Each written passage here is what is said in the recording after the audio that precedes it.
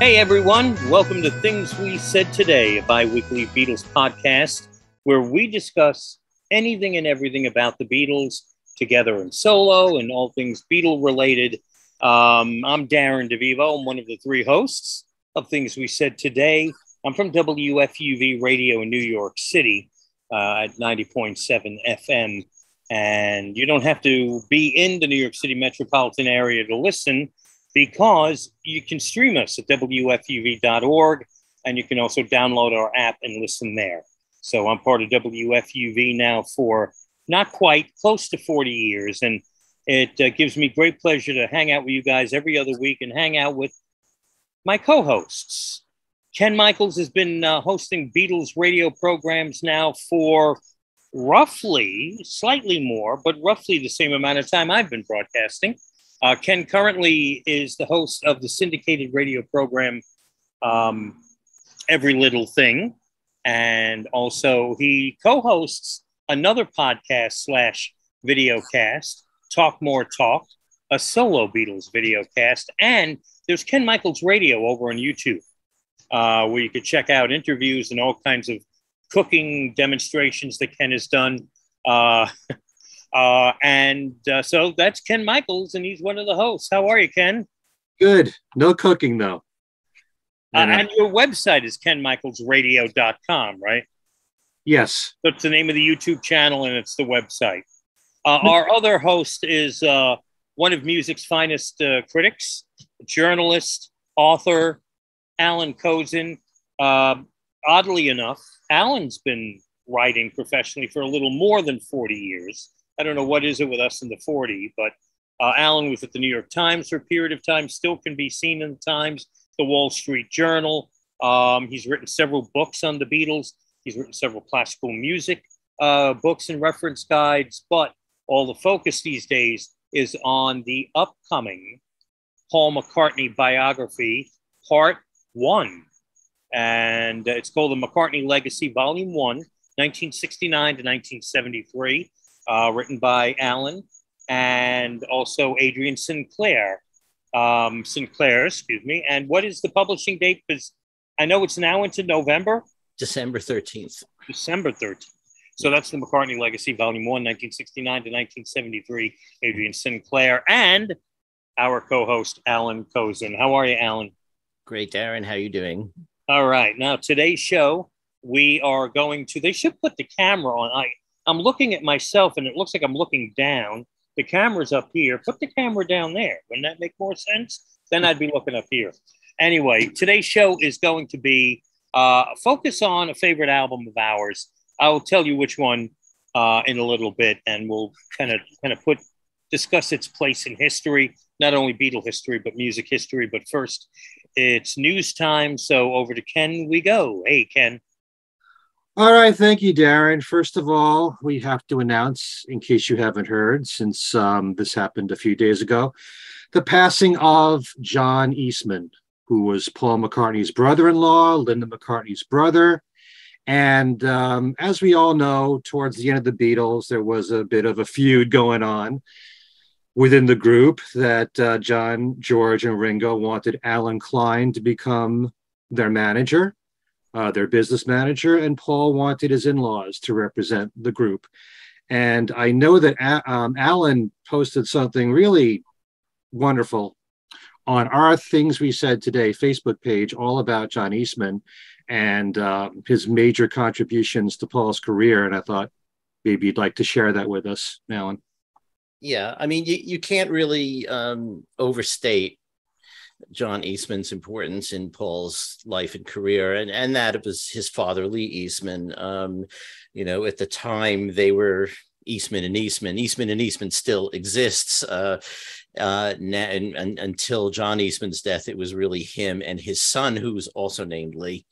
And the second Lee Eastman has been increasingly handling Paul's work, but basically any legal thing that Paul had to do, any contract he had to make, not to mention things like acquisitions of publishing catalogs, that kind of thing. That was all through the Eastmans, and specifically John, because John was, a couple of years, 3 years older, really, than Paul. But he was, much closer to Paul's age than Lee Eastman was. At the time that he got involved with Paul and the Beatles, he had actually only been part of Eastman and Eastman for 4 years. He graduated from NYU Law School in 1964 and joined what was then Eastman and De Silva, his father's firm. And his father had, for a long time specialized in entertainment law. The composer Jack Lawrence wrote the song Linda, which is, Sinatra's covered it, everybody's done it, and it was written for Linda when she was really a baby. And in fact, the first time Paul went to Linda's place in New York in October 68, which would have been when he met the Eastmans, the brother and father and her two sisters, Linda had the manuscript of that song framed on her wall.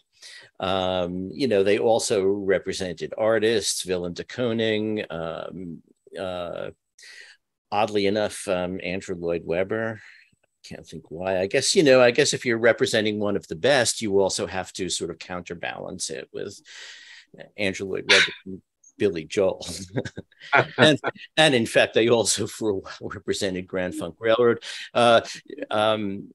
John Eastman represented Jim Guercio as well. And in fact, this is another element of the importance of John Eastman, who, you don't hear about a lot because he's the ultimate background guy. He did not look for publicity or anything, but it was John Eastman's idea after the McCartney album came out and got panned a lot in the press, which depressed Paul, not as much as breaking up from the Beatles depressed him, but he was a little, come on, give me a break.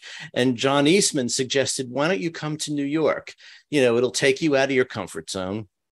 And, you can work with some of the best studio musicians in the best studios, and I can help arrange that because, he knew a lot of people in the New York music world. Halfway through, well, more than halfway through, but after a few months of recording Ram, when it was sort of going slowly and Paul was sort of like continuing to overdub and not finishing, everybody was a little sort of worried about, what's going on with this. And John Eastman suggested, why don't you go to LA and maybe work with a producer? And one of his clients was Jim Guercio, who had produced the Chicago albums. And at that point, he had produced the second Blood, Sweat and Tears album. And so he was sort of, a big successful producer. And so he put Paul together with Guercio. That didn't really work out because Paul really, particularly at the time, wanted to self-produce. And there were all kinds of reasons, which you can read about in December when the book comes out. But, getting way beyond where the book goes to, which is only 73, excuse me, when Paul moved to Columbia, obviously John Eastman, as his lawyer, would have negotiated that contract. When he moved back to Capitol, he negotiated that. So really anything that Paul did in a business way, including buying publishing catalogs, you name it, it all went through the Eastmans, and particularly John Eastman. So, and in addition, as you could tell from, if anybody hasn't seen Paul's tweet and Instagram message about John Eastman, they were close friends, and it wasn't just a business relationship. So he's a very important figure in Paul's life that an awful lot of people don't even know. So yeah, he really helped to help Paul be one of the wealthiest people in the entertainment industry. Yeah. With all the advice given for music publishing. When Paul signed with CBS, wasn't part of the deal that he acquired some other catalogs to go with? Yes, CBS owned a catalog that they transferred to Paul as part of that, as part of the, let's call it a signing bonus. But yeah, I can't remember which catalog actually. It's because that's in the next volume, which I'm working on now. Okay. All right. What potentially, I know it's guessing, but potentially what influence, or what would have happened, you think, to the Beatles had the other three Beatles agreed, okay, let's go with the Eastmans and not Allan Klein? If the Eastmans were managing the Beatles? I think what would have happened, what they were afraid of, like what anybody would be afraid of if you're in a partnership and one of them wants his in-laws, is that, the in-laws might favor you. I mean, that wasn't my impression of how the Eastmans operated. The way I see it is, they would have given the same advice they gave to Paul, they would have given to all of them. And they probably all would have been immensely wealthy on Paul's level. But in the end, they had to sue Klein. Klein sued them. They sued Klein. It's the whole sue me, sue you blues thing. And in the end, when in 1973, when they decided not to renew Klein's contract, John said in a number of interviews, first he said, I think probably Paul was right with his suspicions of Klein. Mm-hmm. And the second thing is, by the time they decided not to re-sign with Klein, the Rolling Stones, who had recommended Klein originally, had reconsidered Klein because they found out that behind their backs he had acquired all their master tapes up through 1971 and all of their music publishing. He owned all of that. And they were not happy about that. And they tried to warn the Beatles. And at that point, John wasn't listening, which was another point of irritation for Paul. But someone asked John when they didn't renew with Klein, do you think you would have ended up like the Rolling Stones, with him owning your tapes and publishing? And John said, because the Eastmans were always looking over our shoulders and Klein's shoulders, that prevented that from happening.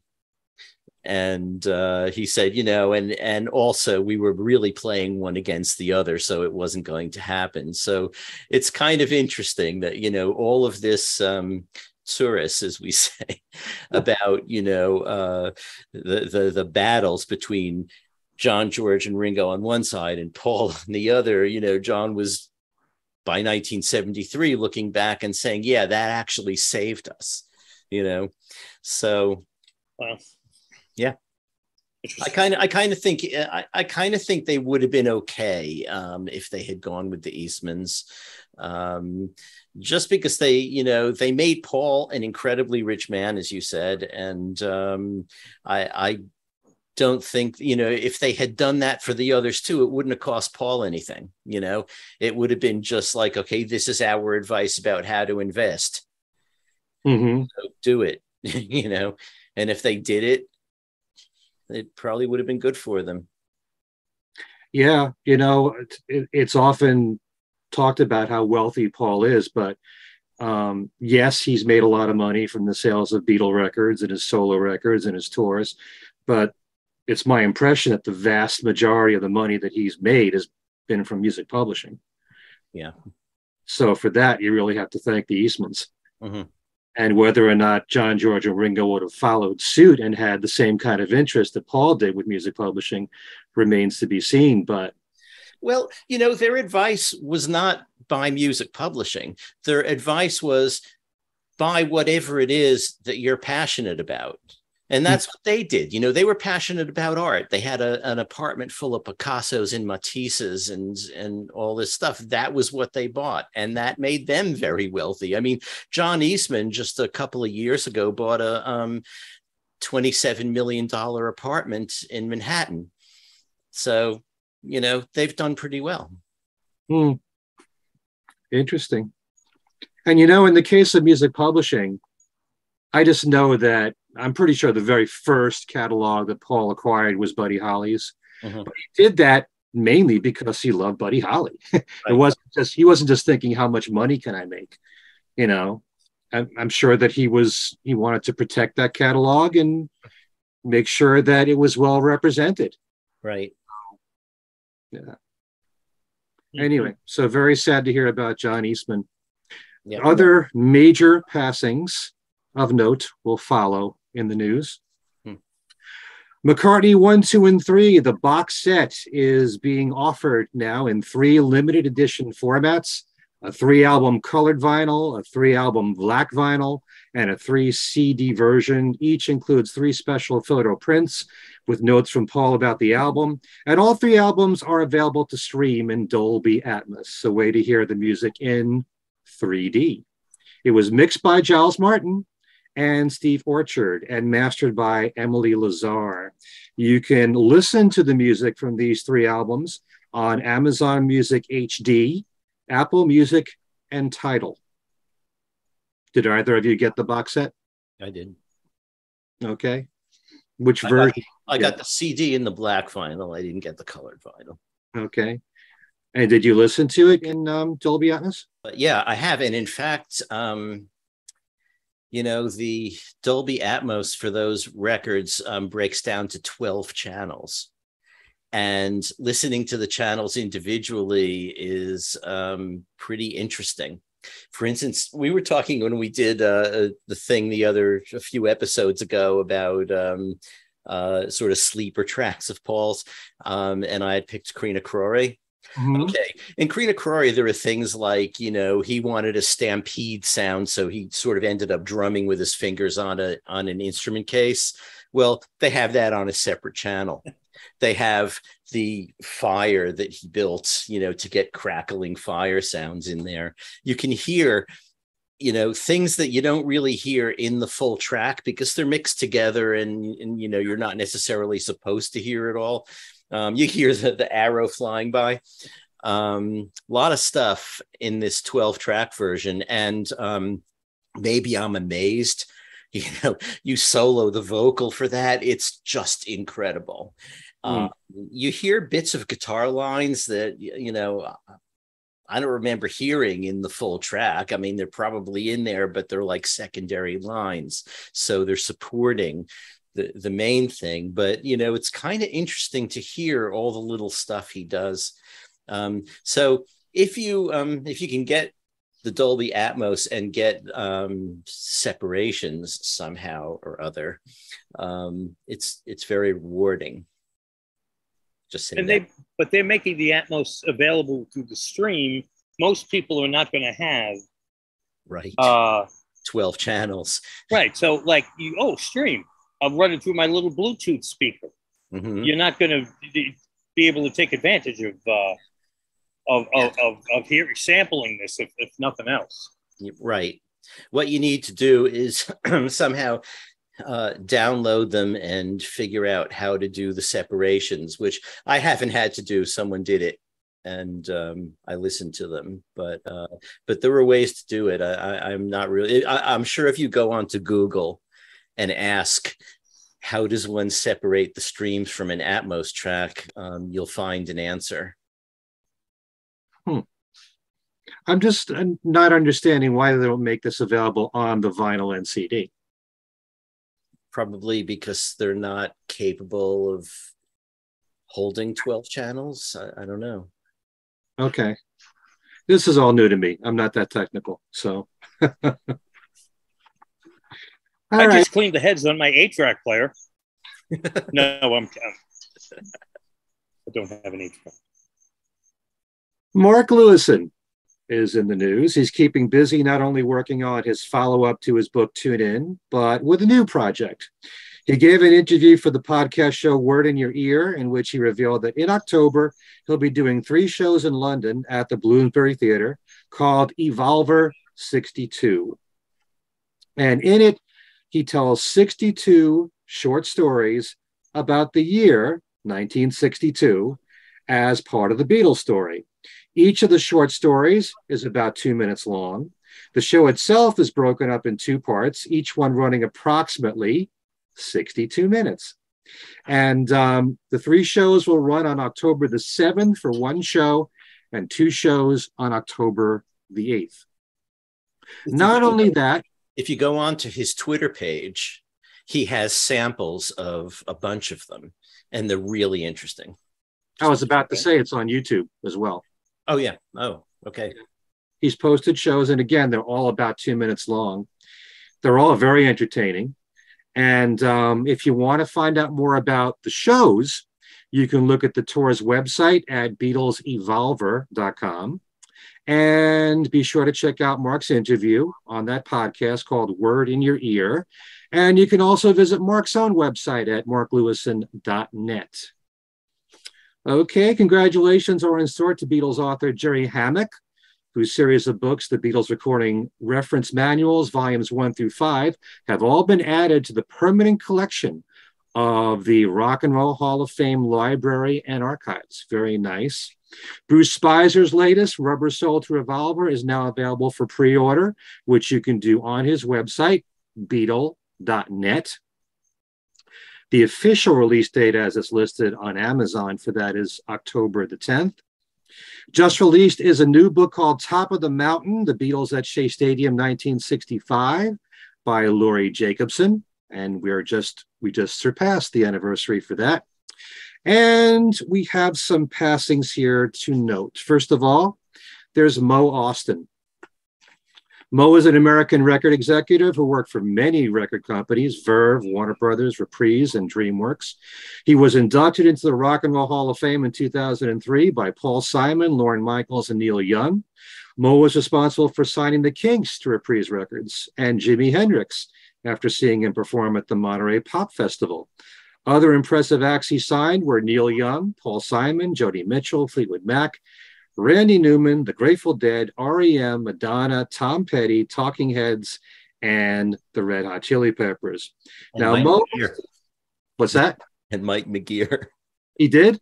Yeah, the McGear album. Okay. Signed. Add that to the list. Yep. Thank you, Mo. He must have formed some friendship with George Harrison, whose Dark Horse Records was distributed by Warner Brothers, as George wrote a tribute song to Mo, which over the years has been bootlegged. It was first issued on a 4-album set in 1978 of various Warner Brothers artists contributing songs for a tribute album, which was only issued as a promotional item in a box set. George's song, simply titled Mo, M-O, was one of them. It's a really nice song with typical great slide guitar work from George Harrison. It's also the shortest title of any song written by any of the Beatles, with just 2 letters.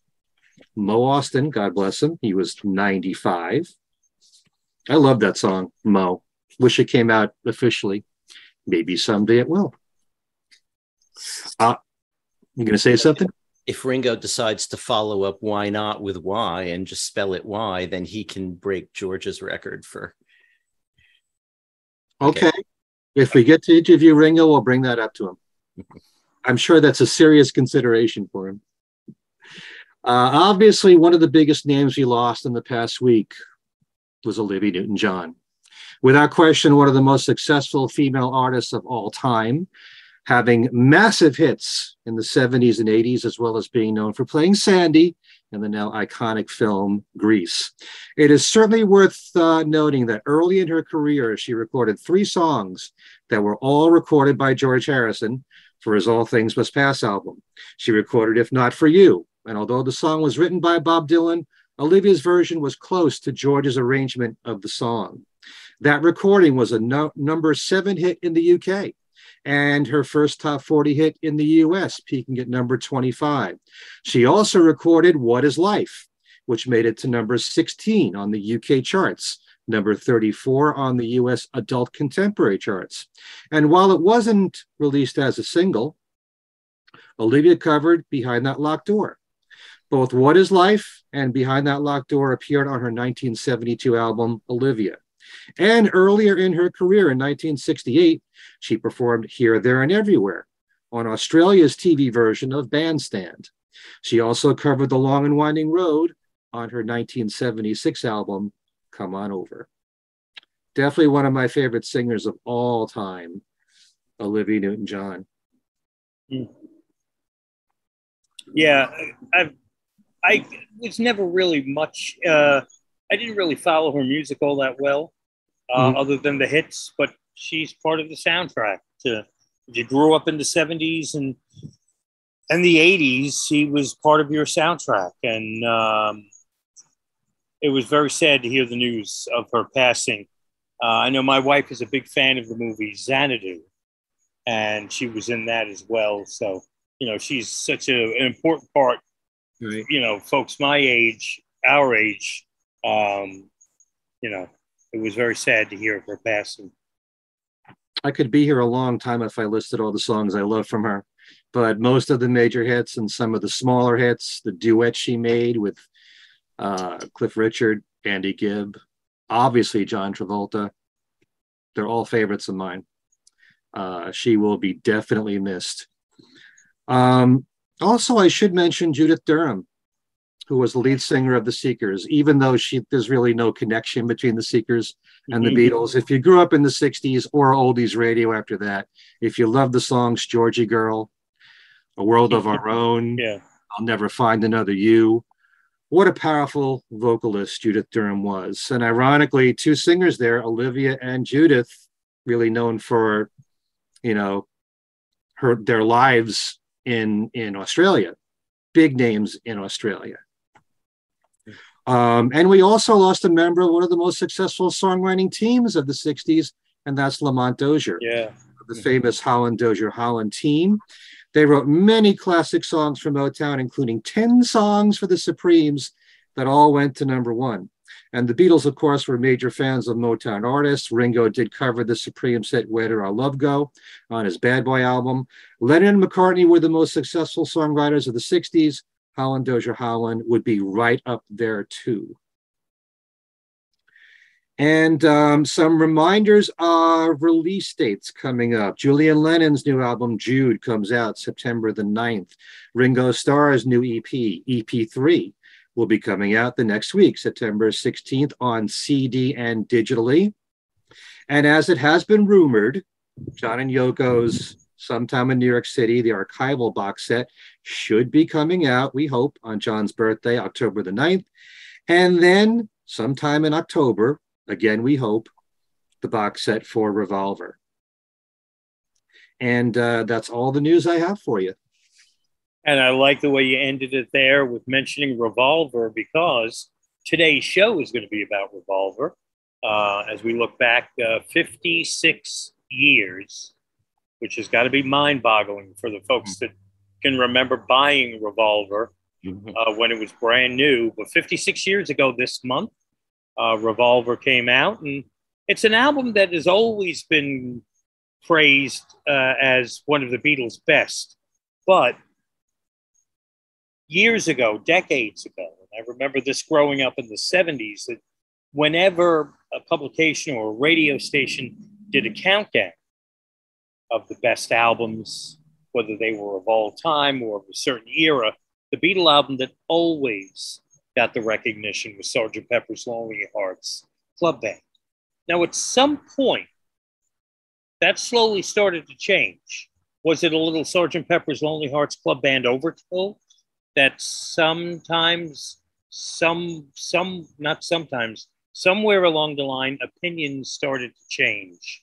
And maybe people started to, maybe it was when the Beatle albums came out on CD and everybody was reassessing and re-listening again, that the opinions started to pop around that perhaps something else is the Beatles' finest album. And I would think that maybe the White Album, definitely Revolver, are the two that you hear mentioned the most as being personal favorites, or this is the best album that they've done, not Sgt. Pepper's Lonely Hearts Club Band.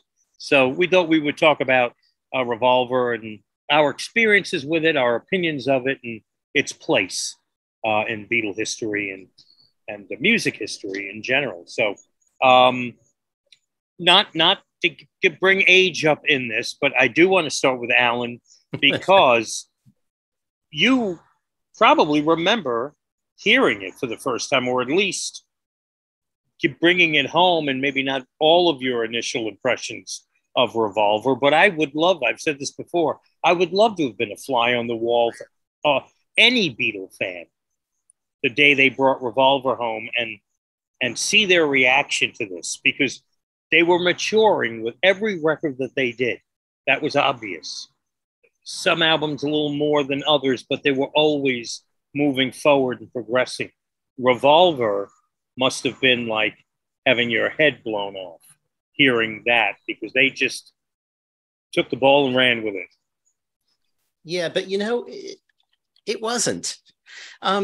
You expected everything that they put out to be different and new and interesting and have sounds that weren't on the previous one.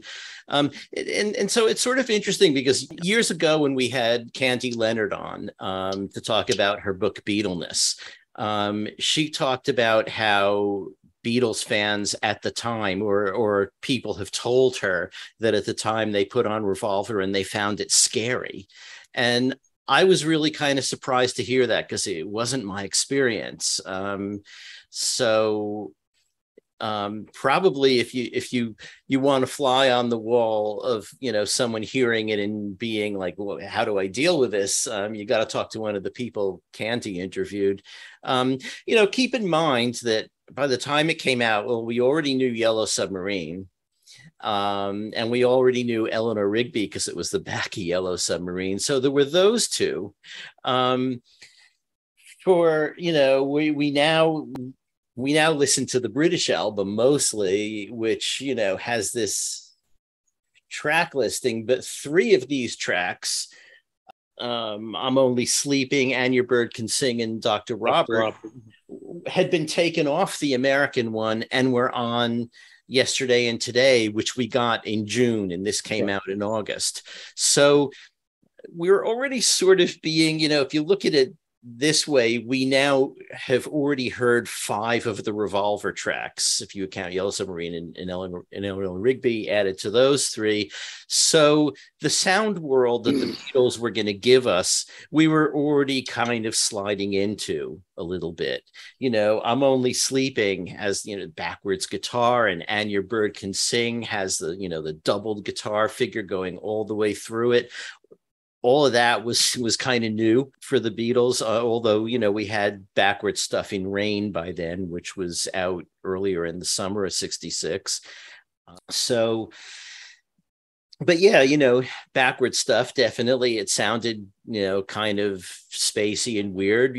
But you knew what it was when you heard it. You knew it was backwards. And it's like, oh, hey, that's a cool effect. The Beatles are doing something cool. What a big surprise, So it just was less surprising than you might think, at least for me and my friends. But there were things like, She Said, I Know What It's Like to Be Dead. I mean, that was a little bit freaky to hear for the first time. Tomorrow Never Knows must have been. Yeah. And Tomorrow Never Knows, both those two side enders, those were a little bit strange to listen to, but in a way, not that surprising. It's like, okay, this is where they've gotten to. The other thing that was a little bit strange was like Love You Too with the 6-bar. It was a little surprising to us, I think, that this album had not 1, not 2, but 3 George Harrison songs, but so at the time, I'm not sure, if I was that shocked by it. I don't remember it, but hearing it since then, I listened to it again the other day since we're talking about it. And, one of the things that struck me that I don't think I really ever thought in terms of before is that instrumentally, it may be their tightest, most virtuosic kind of album, not showy virtuosity, but you listen to those twin guitars going in and Your Bird Can Sing, that's something. And really all of it, you listen to Dr. Robert, there's just an awful lot of really good tight playing on that album. And then you got, For No One and Here, There, and Everywhere. You've got these 2 absolutely gorgeous Paul McCartney love songs, got a French horn, on one of them. So Yeah, there were just a lot of sounds, but we were getting used to hearing unusual sounds from them. So, that's just how it was. Do you recall a friend's reaction or something that maybe was the opposite of yours, or somebody else who, a friend of a friend or someone like that, or your girlfriend's brother or something that hated the new direction and what are these guys doing, or anything, that kind of pops into your head? I don't really remember anything like that because all of my friends were pretty much all in on Beatles stuff, like we waited for it and we were never disappointed by it. Mm-hmm. So, I think our approach was not to say, do I like this or don't I like this? It was more like, okay, this is unusual. Let's come to terms with it. What's great about this? Right. I like that guitar. I like that, and it really didn't even strike us as, something to rebel against. It just was more like something to come to terms with. Interesting. Now, Ken, you would have been pretty early on. You were pretty young, but the album itself was probably a few years old, at least, give or take, whatever, when you first discovered Revolver. How do you remember when it came? You don't remember when it came out, do you? You would have. No, but I know for a fact that being brought up by the American albums first, right. I had all the albums fairly close to their release dates. Maybe not the day that they came out, but pretty close to it. So, yeah, I would have heard Revolver in 1966. And, there's so many things that Allan said there that, I would certainly repeat, because when I listen to Revolver now, the British album, I'm totally blown away by it. And I hear a radical difference between Rubber Soul and Revolver. Yeah. But I know that it suddenly became this epiphany for me, which Allan just repeated. Probably when I was a little kid, how much can you analyze at the age of 6 or 7? I was used to the evolution of the Beatles. It all sounded very natural to me. Once in a while, there'd be a really strange song. I always thought I Am the Walrus was completely weird. Mm-hmm. And A Day in the Life scared the hell out of me when it first came out. But I'm sure Tomorrow Never Knows I would have thought was a little bit weird. But because of the fact that we had those 3 songs on yesterday and today, we got a taste of what was to come. So I think the evolution of the Beatles was a smoother one for us, for Americans, even though I was only 7 at the time when that happened. I'm very interested nowadays. I'm sure that the album was praised like every Beatles album was, but most of my life, I remember hearing that Sgt. Pepper is the greatest album of all time. And now, and we can get into this discussion as to why Revolver, I think, is certainly, given so much more acclaim. And I think it's been for several decades now. But I think that, so much attention was given to Sgt. Pepper. And I wanted to bring up this thing about, as we've been told many times over, Brian Wilson was blown away by Rubber Soul to the point where that was a big influence on Pet Sounds. Pet Sounds influenced the Beatles, and especially Paul, and that influenced Sgt. Pepper. Mm-hmm. But you never hear about Revolver, which was right in the middle of all of that. Mm-hmm. I mean, the only thing that I do know is that Here, There, and Everywhere, Paul said he was influenced by God Only Knows. Mm-hmm. Okay. Yeah. But, weren't the Beach Boys, didn't they love Revolver too? I'm only going with what Brian Wilson said. When did, that's a good point, because you always hear that Rubber Soul influenced Pet Sounds. Pet Sounds, Sgt. Pepper is right. And Sgt. Pepper, when Brian heard that, he just thought, all right, that's it. I'm done. I'm out. Yeah. But you're right. I never thought of that. Revolver is not in the equation perhaps because they were released on top of one another. Pet Sounds came out in May. So I got to count with two fingers. How many months to August? That's 2 months.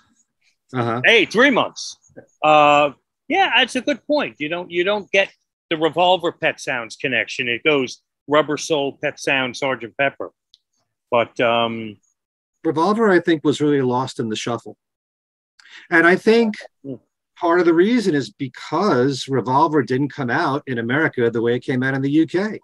If we heard it that way with 14 tracks, and the US version had 5 McCartney songs and 2 Lennon songs, there was more Harrison songs than there were Lennon songs. But if you heard it as it came out in the UK, that's the American one. Yep. We might have had a different reaction to Revolver if it came out as it did in the UK. It was a much more balanced album: 5 Lennon, 5 McCartney, 3 Harrison, and Yellow Submarine, which essentially is Paul's song. But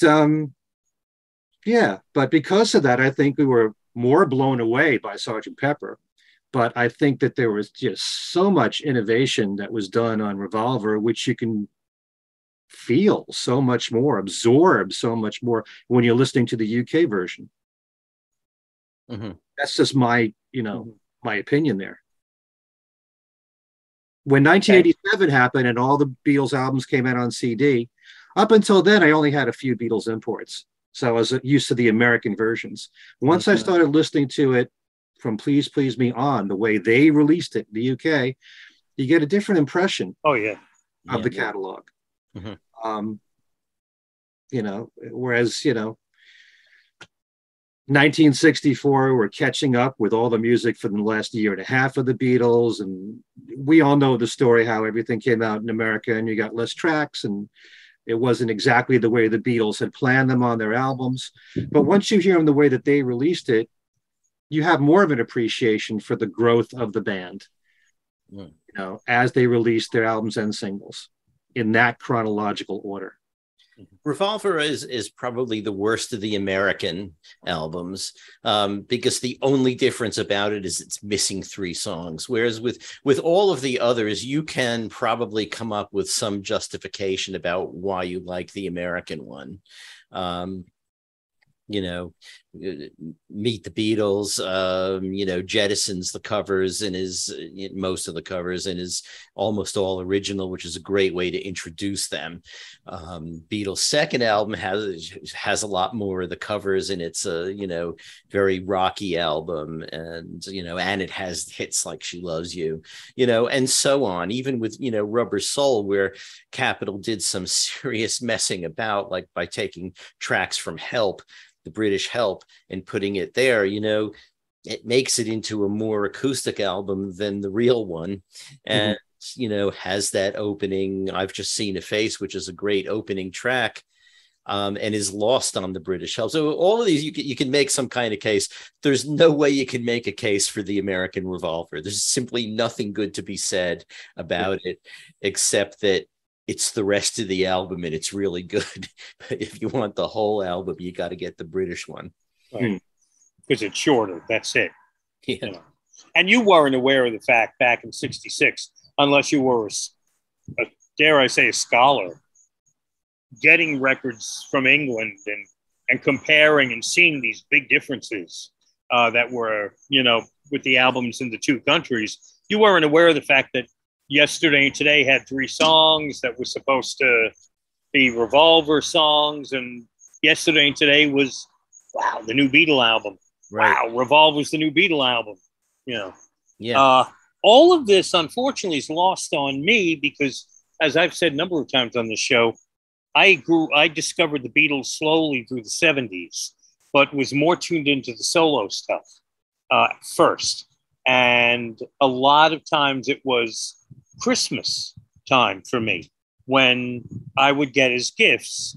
When I started to show that I was a fan of the Beatles during the earlier part of the 70s, and I was into music and I was into records, that became the thing to get Darren, like, you call up my mom and go, what does Darren want for Christmas? Mm-hmm. Well, you can never go wrong with a Beatle record or a Paul McCartney record or something. I'm assuming that was, and then every Christmas it was like something new. Most of the times they were albums I'd never seen before. And I remember it took me a few minutes to figure what the heck Magical Mystery Tour was. I had never seen that before. And there's animals on the cover. Who are these people? And what is this? What? Who? Mm-hmm. Oh, that's the Beatles? Okay.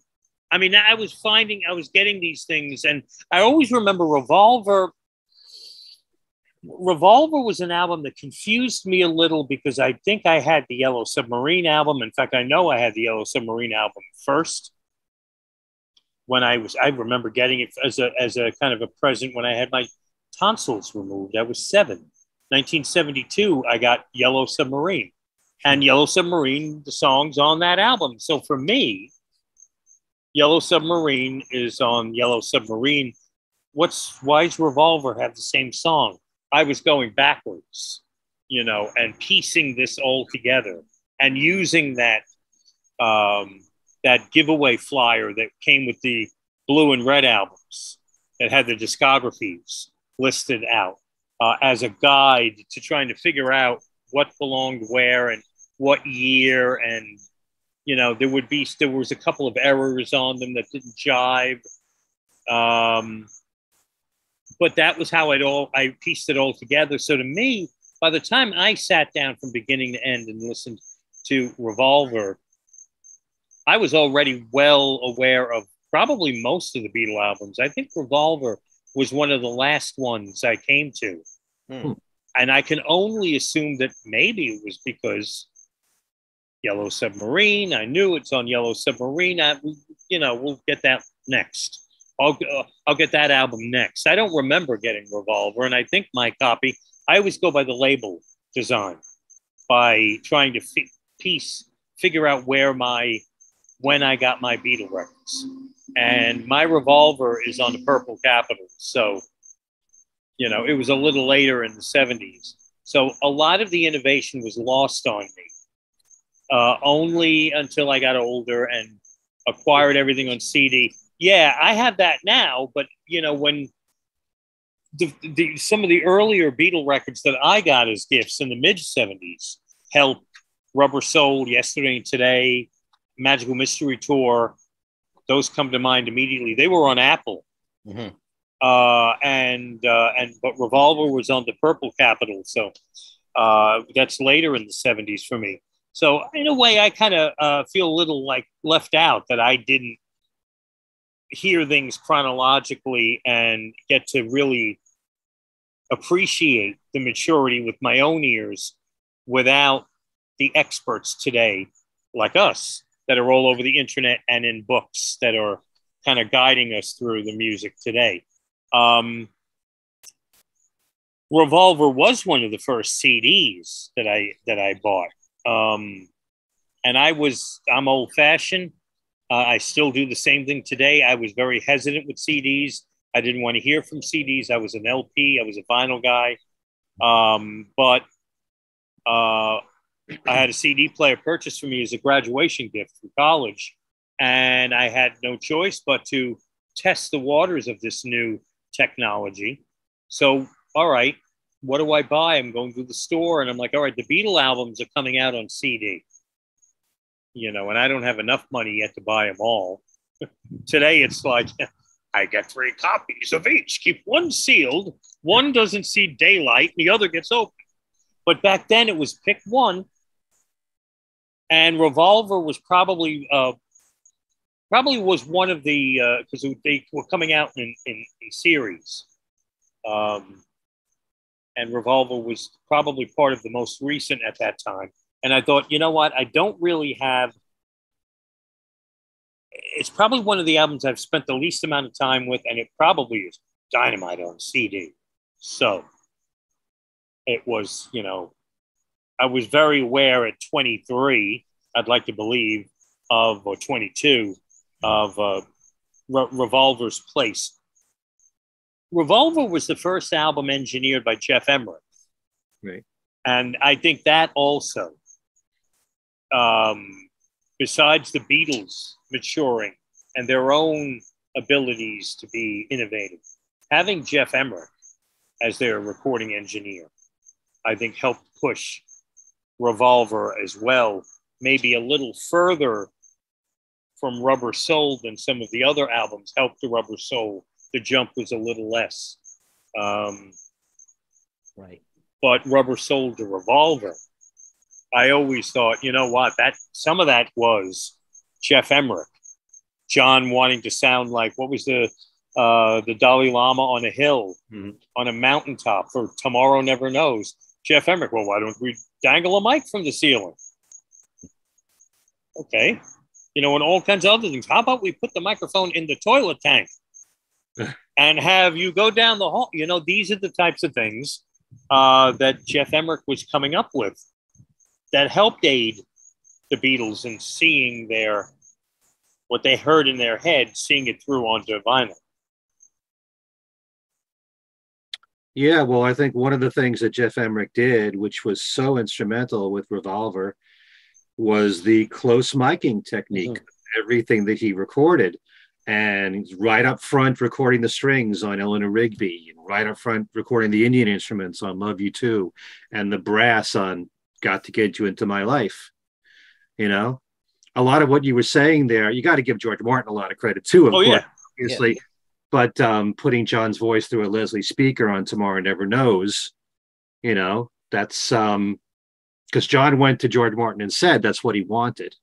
So how do you translate that into sound? George Martin had to come up with something. So yeah, Jeff Emmerich deserves a ton of credit, obviously, but you know, George Martin does too, always. And age, of course, I'm sure played into it, because Jeff Emmerich was actually younger than the Beatles. So mind was working in a different way. And he's not worried about, I guess, what the technicians and the head engineers at Abbey Road were saying about how the equipment must be treated and the restrictions put upon them. You know, I think it'd be really cool to take this microphone and bury it under the floorboards and, you know, see what that sounds like, and running a vocal through the Leslie speaker. And I think it was, and I don't recall what song it was, if it was a Revolver song or not. Didn't Jeff Emmerich kind of Jerry Reagan amp into being a big microphone? And I don't recall what song that was, but something about using the speakers of some sort of technique of using the amp to act as more of the microphone. I was reading something about that, yeah. Yeah, so that also was had to be what helped push Revolver to where it was. As for the perception of the general public changing, not only to Revolver, but changing away from, it seems, though, Sgt. Pepper's Lonely Hearts Club Band, and now you hear less and less people mentioning that as the greatest album. It's Revolver, it's the White Album. Some people even go in with Rubber Soul.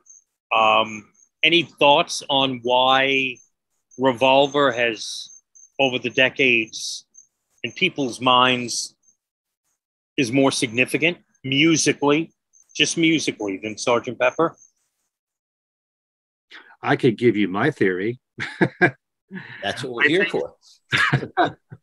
This is just my opinion here, but I've been saying for a while that for several decades now, there has been more of a movement towards less production, more of a pure sound, more of a raw sound, going away from very layered productions like Sgt. Pepper was.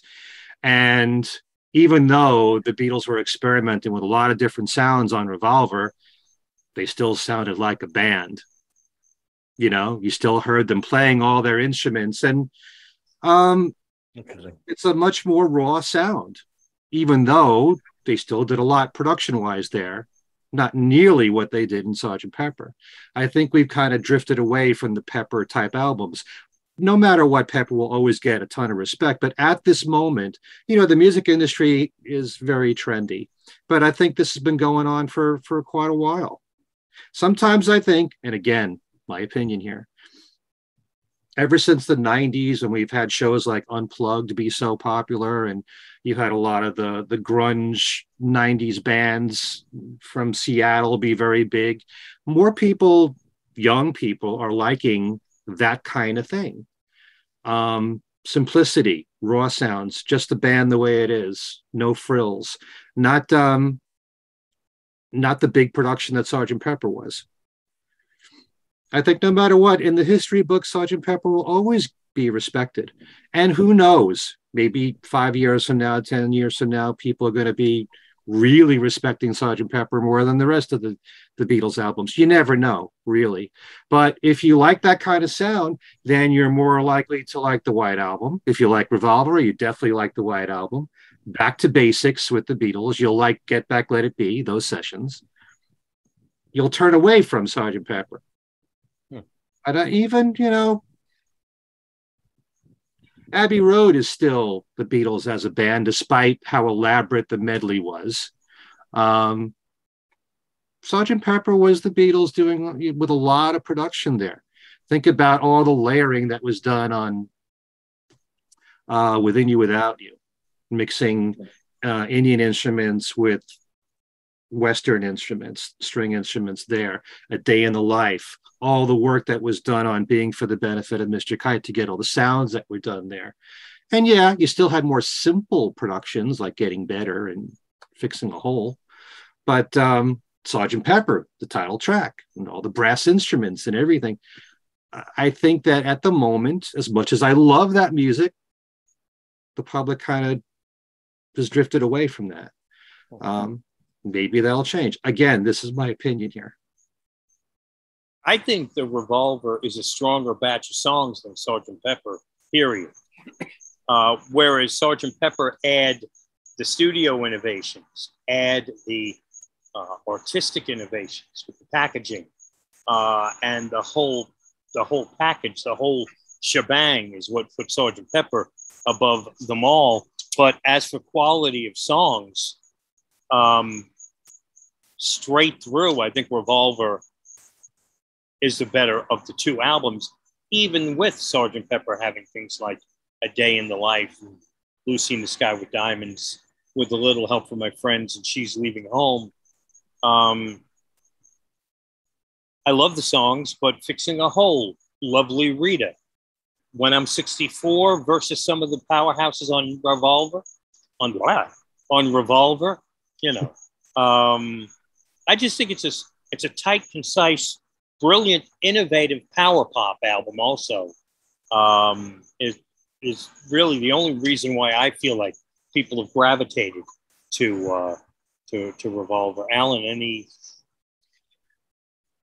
I don't know. I mean, I've always said, when asked what my favorite Beatles album was, I've always said Pepper, and I feel, if I were to now say Revolver, I would be like, sort of giving into the moment, and I don't necessarily want to do that. But I see what you're saying on a song by song basis. Revolver is an extremely strong album, but on the other hand, I like Within You, Without You better than I like Love You Too. If we're going to compare the Indian bass tracks.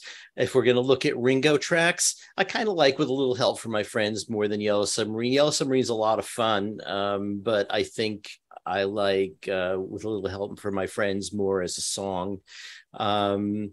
So, you can make that argument either way. The thing is, in reality, I have trouble distinguishing one Beatles album as being better than the others. And that changes a bit over the years. I mean, I've also always said that my least favorite one was Beatles for Sale, and I'm not sure that's true now.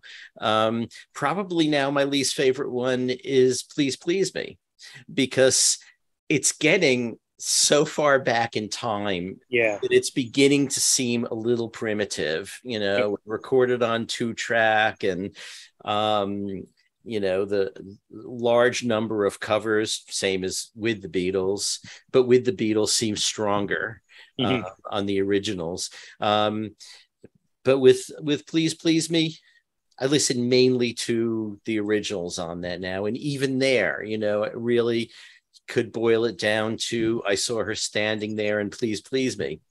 You know, dare I say, that's the one album I think that sounds dated. It does, because it's so far off. And strangely enough, with the Beatles, doesn't sound dated in quite the same way. Right. But I used to say that, okay, you know, from Rubber Soul on, this is, you know, the Beatles' mature period, and every single one of them is great. And I don't really want to have to distinguish, you know, which one is better and which one is worse. But then you go back, you know, and in fact, I said that to Mark Lewison, and he argued it. He said, well, you know, I don't think that albums before Rubber Soul have, you know, are poor relations in any way. And if you think about it, I mean, Hard Day's Night's a brilliant album. Yeah. It's all original, you know. So, you know, and Help too, really, if you look at it, you know, I mean, hell, it has Yesterday on it, for God's sake, you know. Mm-hmm. So, you know, when I was reviewing the White Album reissue and really spending a lot of time with it and listening to it in surround and all that stuff, I really was beginning to think, you know, actually, maybe this is my favorite Beatles album, you know, just because there's so much on there. There's so much on all of them, you know, like there really is no bad album. And, you know, definitely if you want to take the, you know, mature point of view, you know, with mature Beatles from Rubber Soul onwards, every single one of those is a progression. And, you know, I really am reluctant to say that Revolver is the best of them, but that's not to say that I don't think it's a spectacular album. It really is.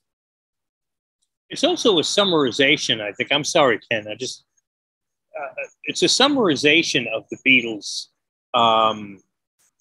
growing musically, because there were songs on there that you could thread backwards to Rubber Soul, something like For No One or Eleanor Rigby. Mm-hmm. But yet there's plenty of indications of what was to come. Love You Too, Tomorrow Never Knows, etc. And that could also be in that it plays maybe to some folks like a sampler of the early Beatles merging with what we are going to become, what will become known as the later Beatles, the psychedelic Beatles. They come together, those two worlds, for that one moment equally, and it's on Revolver. There'll be another thing that has raised its appeal over the recent decades. Ken, I'm sorry. No, you just reminded me of the show that we did recently that was our listener suggestion, that Beatles albums, if you listen to the tracks on them, there'll be songs that might have fit the previous album and songs that signal what was to come.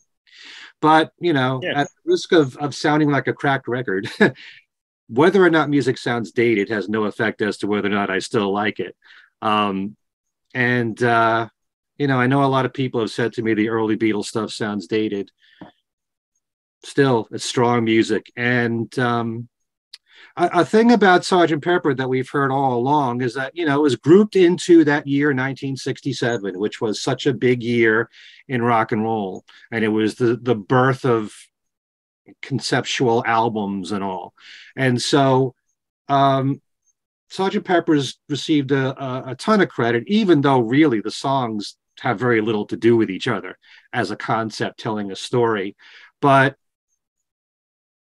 1967 has been a dividing line for the longest time in radio of what classic rock stations will play and what they won't play. It's one thing when you have a weekend Beatles show and they'll play anything from the Beatles, even if it's early stuff. But normally throughout the week, and even now, because they play very little 60s and even less 70s, it starts with 1967. You don't really hear music that predates 1967. So, but I have noticed, as we pointed out, in the last several decades, how much more respect Revolver has been given. And I do believe there has been a fatigue factor with Sgt. Pepper. A Day in the Life has played it so much. Lucy in the Sky Diamonds so much. The title track to Sergeant Pepper, into With a Little Help from My Friends. As great as those songs are, you know, the public can get tired of the same ones. I wish they'd play other songs than Sergeant Pepper, you know, other than the same ones over and over again. But overall, I think that Revolver is an album that, for me, really blows me away, because it was the biggest creative leap from one album to another, from Rubber Soul to Revolver. And it was still a leap to go from Revolver to Sergeant Pepper. But as someone who really appreciates when artists branch out and explore so many different genres of music, Revolver is just a totally such an impressive body of work with where the Beatles were going, from the classical sounds of Eleanor Rigby and For No One, to psychedelic music from She Said, to Tomorrow Never Knows, to the Indian music, to go from Norwegian Wood, you know, into Love You To, a full-blown Indian song. Mm-hmm. See the progression in George Harrison as a songwriter. It's amazing. You know, I also think, and we can debate this, but when you think about Revolver and the songs that impress you the most, a lot of fans will say all of them, but, and this is not meant to be disrespectful to Yellow Submarine, that was the big hit from the album. You know, and Eleanor Rigby was the flip side, and it got a lot of airplay too. But do you think that was the best representation for Revolver to signal the change of what the Beatles were doing, Yellow Submarine? Who could argue the fact that it went to number 2 was a big hit? No doubt about it. But if something like, I don't know, I can't see Tomorrow Never Knows as a single. She said, I know what it's like to be dead on Top 40 radio. But I don't know, And Your Bird Can Sing, even though it was on Yesterday and Today, I know. But there are other songs, I think, that would better represent the growth of the band than Yellow Submarine, despite all the different sound effects that they used on the song. And I love Yellow Submarine, don't get me wrong. But I think that might have hurt the public's perception of the album overall. And like we said, if you're brought up on the American album, big difference between that and the UK album. Yeah. I think Yellow Submarine was a safe pick. So was Eleanor Rigby to an extent for choice of singles, because they actually were technically considered the A-side, double A-side, I think, really, which I never quite understood what single release was declared. This shall be a double A-side. Mm-hmm. Not this one, though. And how that was handled, because by the time I was following Billboard, A's and B-sides were very much different. Mm-hmm. Those were 2 songs that were safe, Eleanor Rigby and Yellow Submarine, to put out as singles at a time when singles tended not to come from albums all the time. That's a little confusing. The single existed separate from the album. But in this case, they were safe picks. But yeah, they probably weren't the best representation. Maybe Eleanor Rigby, but not Yellow Submarine. The best representation of what Revolver was all about. This has nothing to do with Revolver, but on that singles topic, you know, I've told a few people this over the years, that it's pretty fascinating that you talk about how big of an album Sgt. Pepper's Lonely Hearts Club Band is. No hits, no singles. Mm-hmm. And just a month and a half after Sgt. Pepper comes out, then comes the single, All You Need Is Love. The Beatles have moved on. The album's old now. Here's our new single. Mm-hmm. And it might musically sound similar, but it has nothing to do with the album that's now, that's from last month. Right. And people don't know that today and find it fascinating that, you know, the White Album didn't have any singles. Maybe I'm Amazed was not a hit until it came out in live form from Wings. I'm getting off topic here, but you mentioned singles, and what I've always wondered how they decided back in the day, a double A side or just simple, this is the A, this is the B. But a good point there with maybe not the strongest single coming out to represent the album. Mm-hmm. You know, when you consider the fact that in 1976, when the compilation of rock and roll music came out, Got to Get You Into My Life was released as a single, went top 10. Mm-hmm. Would that have been a better choice in 1966 coming out of Revolver? Possibly. Yeah, it probably would have been as big a hit. Maybe it was pretty big in 76. Maybe it would have been bigger in 66. Interesting. I have a I guess, semi-amusing Revolver-related story. On For No One, the soloist playing the French horn is a guy named Allan Civil. Allan Civil was like one of the great British French horn players. I mean, he made a great recording of Mozart concertos and Benjamin Britten, all kinds of really good stuff. If you follow classical music, you run into Allan Civil, is really sort of the top of the horn world. When he died, I was asked to do his obit at the Times. And, naturally, I know both sides of Allan Civil. And so just because he is so important on Revolver, I mentioned that and said something like, for all the stuff he's done, for a lot of people, he's best known for 17 seconds, so however long it was. I timed it when I was writing the obit. And I took the quote from him from Mark Lewison's book, where he said, I'll be walking through an airport and people will come up to me and they won't say, wow, I really love your Mozart concertos. They say, I really love what you did on For No One. So, I put that in. He said it. It's a quote. It's, his appearance was definitely an important thing, certainly in the pop world. And it definitely got him a lot of recognition that, people who would never have heard of him now heard of him. I walked into the paper the next day when the obit came out in the paper and ran into one of my editors who just said, you have totally distorted that guy's life. So sorry, Allan Civil, if I did that, but I don't think I did really. That's what happens when you're just in the Beatles orbit for 1 second. You could be known for that more than anything else. Look at David Mason. David Mason, right? Trumpet solo in Penny Lane. And he played on some other Beatles songs too. Pretty sure he's on Magical Mystery Tour, maybe. And All You Need Is Love in the brass. But he'll always be known for Penny Lane. And for Feeling All Right. Being a member of Traffic. Sorry, I couldn't resist. Okay, so I guess we've revolved around Revolver here. Now we have to see what could be potentially an incredibly exciting box set, if in fact it does happen. Kind of odd that the past box sets that have come out usually come with a little early buzz, a little factual buzz, where you get the sense, oh, this is definitely happening. And maybe a rumor leaks out. Giles Martin's been working on this a year in advance. The Revolver box set seems to, if this is happening, seems to have come out of nowhere. That there was no leak, there was no rumor that came out. Giles wasn't seen leaving, whatever, Abbey Road,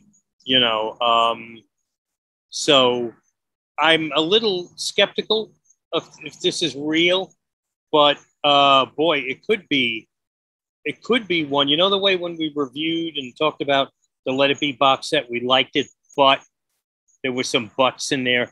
And the same with Abbey Road. It's wonderful, but I don't think there's going to be too many buts in what they could possibly do with Revolver in a box set. I can't wait to hear the surround mix of Revolver. That's going to be the Dolby Atmos 5.1 and a half surround sound quadraphonic mix. But at least in these box sets, they give you a Blu-ray where you can get, multiple channels. So that'll be cool to have. All right. Well, that's go to Allan's house to listen to it. Road trip to Allan's house. Yep. Allan's wife and the cats would be thrilled if we did that, but they would be. The cats would enjoy the company coming over. New laps to sit in. Yep. I'm wondering, beyond the remix, you're probably going to get a disc of alternate takes. I don't know if we don't know if there's more than a disc worth, and probably a mono version, again, remastered. It would probably be, I would think it would be like you'd get a lot of those, the description just escaped me. A lot of works in progress tracks, cherry picked for, to give you an idea of the stages of how the songs were built in the studio. But yeah, you're not going to get any of the, studio outtakes. We've heard it all, some of the other box sets has stuff that never officially came out, songs that never officially came out. Well, I will say that for me personally, when the Beatles anthology CDs came out, on volume 2, the absolute highlight for me was take 1 of Tomorrow Never Knows, take 1 of Got to Get You Into My Life, back to back. And those are really fascinating.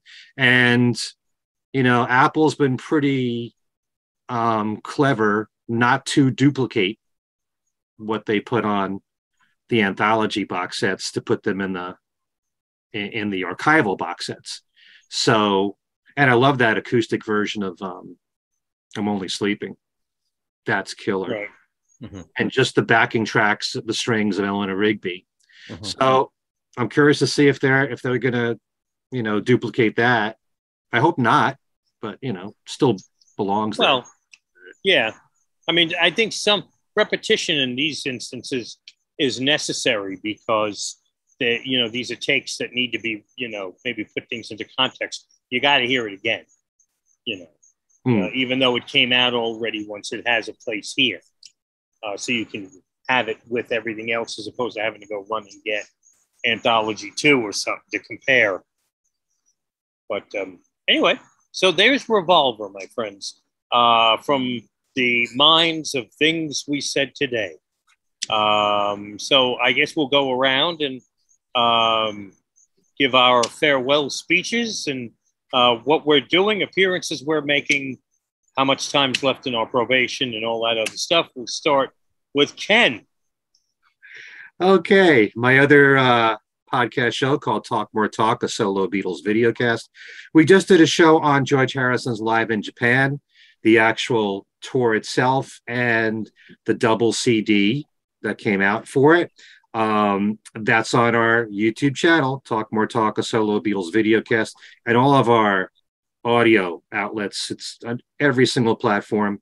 Our next show is going to be an interview with Owen Ling. He has just written a new book. Let's see if I can find it here. Should be right here. George Harrison in the 70s.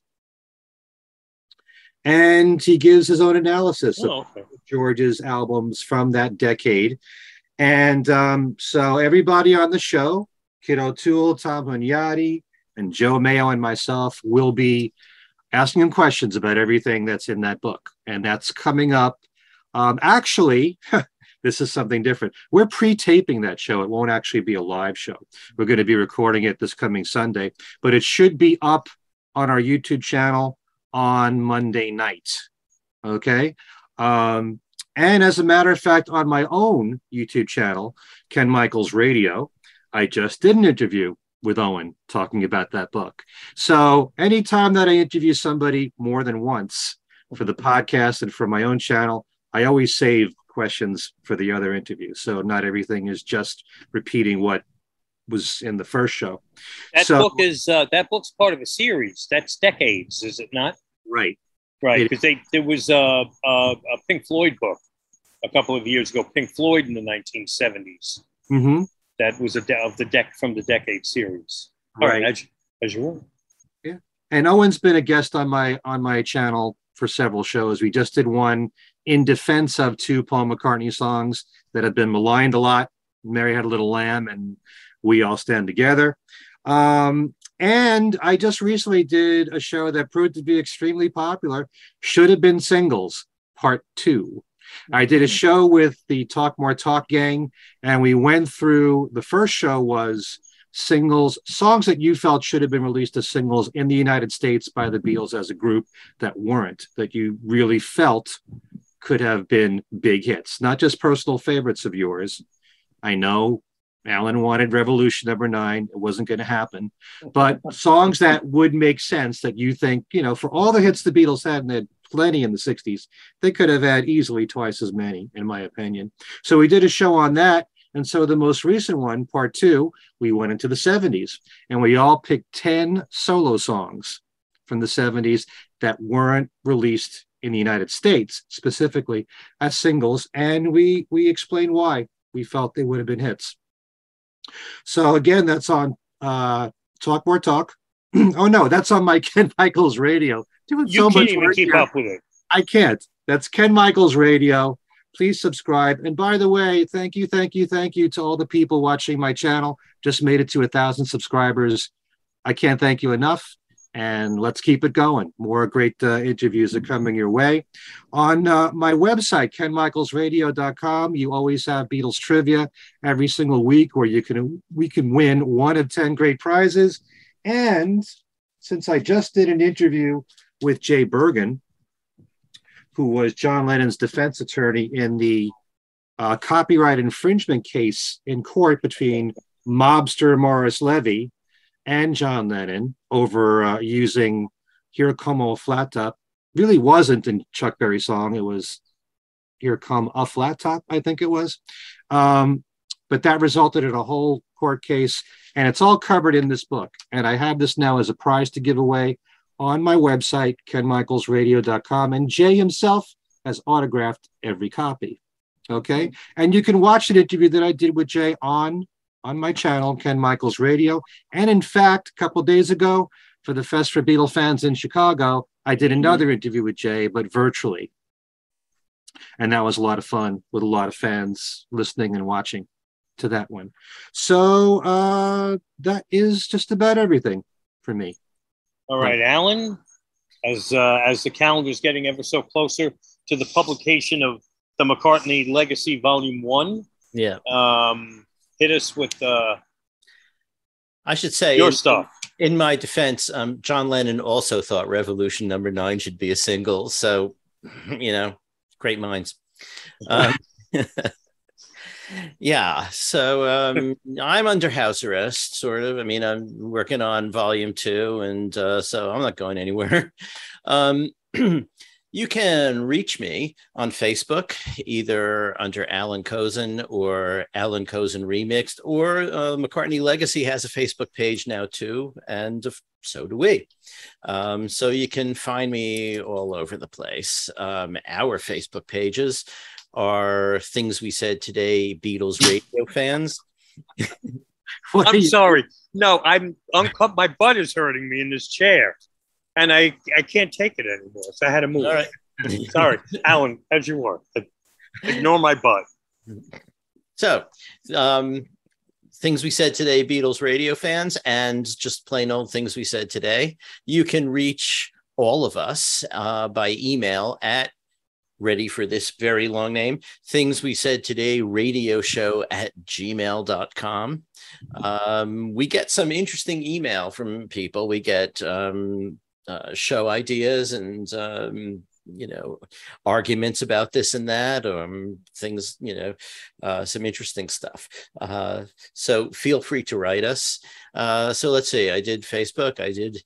We also have a Twitter page, Twitter feed @Things We Said Fab. And that's probably all the ways to reach us. We hope you're watching the YouTube version of this because it's video and you can see, you know, Revolver album getting held up, stuff like that. 105,000 of you have watched the Peter Jackson interview. That obviously is our most popular one by far. So thanks for getting it over the 100,000 mark. And all of the shows are up there. A lot of them are just straight audio. It's only been last several months we've been doing video too, but they're there to listen to. There's some great stuff going way back before I joined even, and before Darren. When it was Ken and Steve Marinucci. They had some great guests, great interviews. Those are still worth listening to. So feel free to go rummaging through. And also we're on Podbean and iTunes and iHeartRadio and all kinds of other places. So if you want to listen to any of these old shows, they're all out there. And yeah, have a ball. Binge watch things we said today, and yeah, and then when you're done, the seasons will have changed. It'll be like yeah, now Darren's going to stay outside for all the rest of well, I mean, we had when comments, it gets to be winter, he's going to have icicles. I should actually see how late in the season I could bear sitting out here. We did have, and I do apologize for this, actually, we did get a comment about lighting issues, and I know for a fact that I've had some problems with my primitive setup here, including the day that I decided it would have a nice backdrop to go by a certain window in my house, not taking into consideration if the sun sets. And by the time we got started recording the show, all of a sudden I'm going, I'm really not here anymore because the house is dark. But so I came out here, and I'm not guaranteeing I'll be here next time because it might be raining or something, or it'll be hot and you don't want to see me melt. Anyway, WFUV. You can reach me at Darren DeVivo at WFUV.org if you want to send me a personal email. Better bet is really to go to Facebook. I've got 2 Facebook pages, Darren DeVivo, another one which is Darren DeVivo, WFUV DJ, Beatle podcaster, something like that, a longer title. Find one of them and I'll hook you up on the other. They're very similar, though. That's always the best place to find me is Facebook. And as for listening to WFUV, which I invite you to do it, we're a very much cutting-edge station, emphasizing lots of new music. You can listen to me Monday through Thursday nights, starting at 10 p.m. till 2 in the morning, and Saturday afternoons from 1 o'clock until 4. So that's my deal at WFUV, which is at 90.7 FM in the New York City area. Or you could stream us at WFUV.org or get our app and listen to us on our app. I don't have a smart speaker, so I'm not 100% certain how those things work, but also from what I've been told, if you asked your smart speaker to play FUV, it would know what you're talking about. And that's my spiel. And that's our show on Revolver, Things We Said Today. Thank you so much to everyone for spending time with us. We'll be back in a couple of weeks with a new show. And for Ken, for Allan, I'm Darren DeVivo saying peace and love. Thank you very much. We'll see you next time.